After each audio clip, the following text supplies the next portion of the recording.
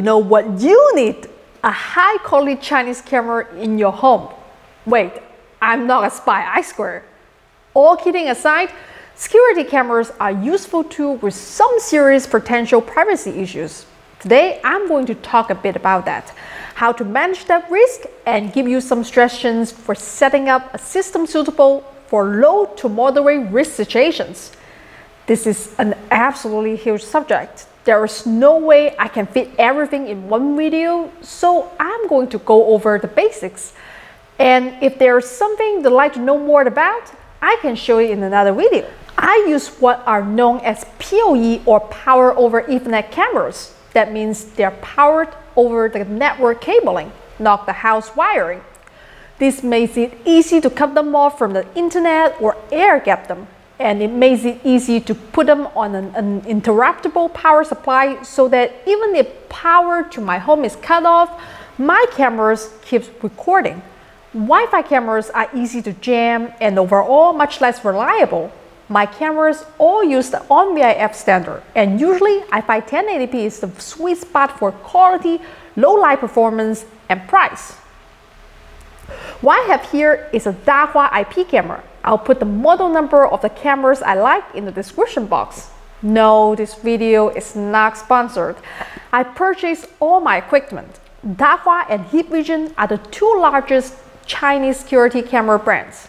Are they secure enough for home use? Here's the thing. Whatever the intentions of the manufacturer, whatever country they're in, I don't think any IP camera is secure. I don't trust any of them. Consider them a window into your home. It's basically a tiny weak camera computer that often goes unpatched and without updates. If it's open to the internet, someone determined with sufficient resources is going to get in eventually. So my first rule, no cameras connected to the internet that are pointed at places anyone should expect privacy, like a bedroom. If you really need a camera there, put it on an air-gapped private network with the NVR in a good lockbox. If the first rule is no internet accessible cameras in private areas, the second rule is change the default passwords. Third rule, change the default passwords and never reuse passwords you use for anything else. Honestly, let's just call that rule 2 for 10. 99% of the time, poor password management is the reason that cameras are accessed by people that should not have access. This also means you absolutely need to know how to change the password yourself. Messy breakup? Yeah, you want to change that password ASAP. If you don't own your tag, someone else will own you with your tag. Manage your camera passwords. I have a reasonably high risk level, so for my security, I practice what we call in InfoSec defense in depth, which basically means I don't rely on one layer of security like a bunch of cameras running on the same network and attached to one video recorder. That's a single point of failure. The video recorder breaks down or someone punches you in the nose and takes it. You are out of luck. I'm not going to go over my complete security setup. You'd all think I was insane and paranoid, but I'm going to show you how to set up one layer of it. I'm also going to change some stuff around and leave a few things out so that any bad eggs that want to make problems for me don't have a blueprint.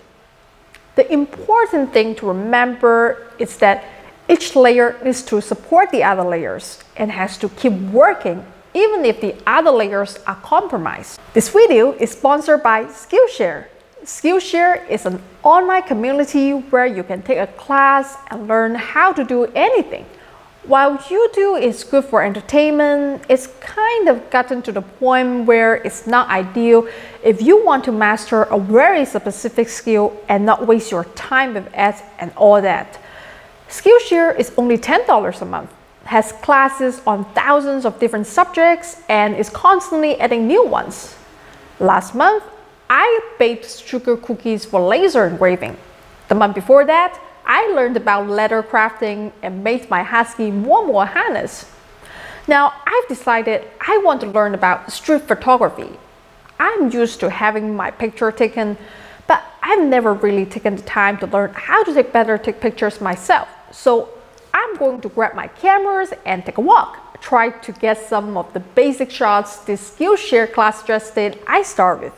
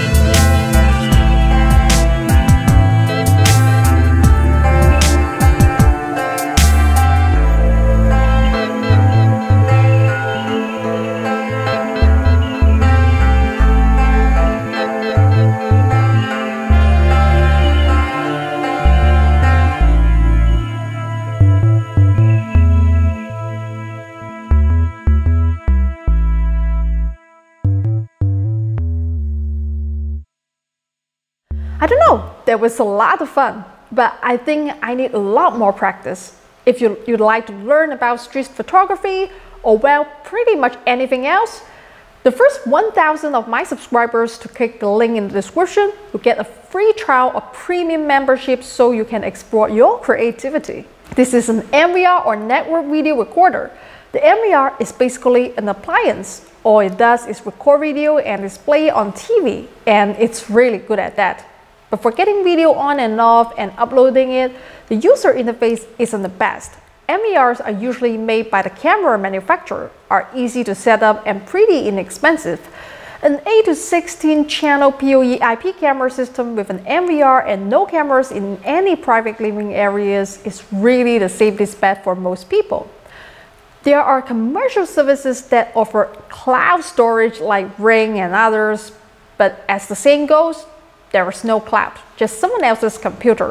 While they're cheap and easy to set up, all of these cloud-based security camera services seem to have a problem taking the privacy of their customers seriously. I would only consider one for the lowest possible risk situations. For not much more than the cost of a security camera cloud service, you can just keep your video on your own server someplace outside your home. That's what I recommend. With a NAS or network attached storage device, that's easy. It can use several different ways to upload or sync video to remote locations. This is my Synology NAS, and I have it set up to upload video from my exterior cameras to a server I list outside China. My cameras are also set up to extract frames with faces from the video streams. All of those are archived and backed up offsite by the NAS. After password management, camera placement is what you want to think about. Most security cameras have terrible placement that really limits their usefulness. If all of them are way up in the corner of the ceiling, they shoot footage that only shows you one thing: what happened. That won't help the police or anyone else. Only two pieces of information together are actionable: what happened and who did it. When you install your cameras, keep that in mind. You have what cameras and you have who cameras. Don't try to make your cameras do both. They won't. Are cameras at face height ugly and intrusive? They sure are. But without a clear view of the perpetrator's face, you've got nothing. Even if they are wearing a face mask, as many people are now, eyes and ears can be very distinctive. You have a much better chance if you capture them clearly. Cameras mounted at face height are also a strong deterrent. Everyone knows they can be identified from those far-off ceiling cameras, but a camera in their face gives them a pause. When most people think of who, face images comes to mind, and sure, that's a good starting point. You are aiming for a clear, evenly lit front face view with very little tilt. If you can get them to look at the camera, all the better. There are a few tricks for this. My favorite is putting goggly eyes on cameras. It looks funny and everyone looks for a few seconds because it's so silly. And bam, I got their face. It's important to not just limit yourself to faces and ears, get any other information you can. You see this camera, using the tape on the ground, I can see horizontal distance from the wall it's mounted on, which with this camera and little help from our old friend Pythagoras get us.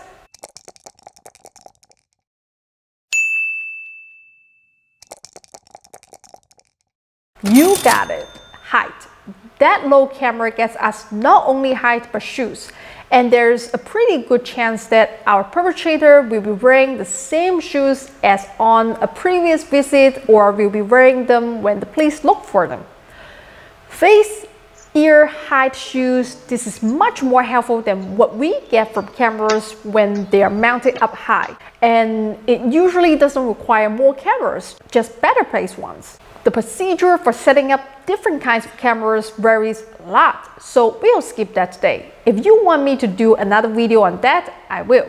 Once you get your cameras installed, set up, and recording video, you need to make sure you know how to export that video. How many times have we seen shaky cell phone video taken off a TV because they don't know how to export the original file? And if you don't export it, you run the risk of it being overwritten. The sooner you can export that video, the faster you can get it on social media or in the hands of the police. My advice is to write down the procedure for exporting video on a piece of paper and keep it next to the recording device, without the password, of course. As you can see, IP cameras are a huge subject, and I'm sorry to jump around, but there's a lot to cover.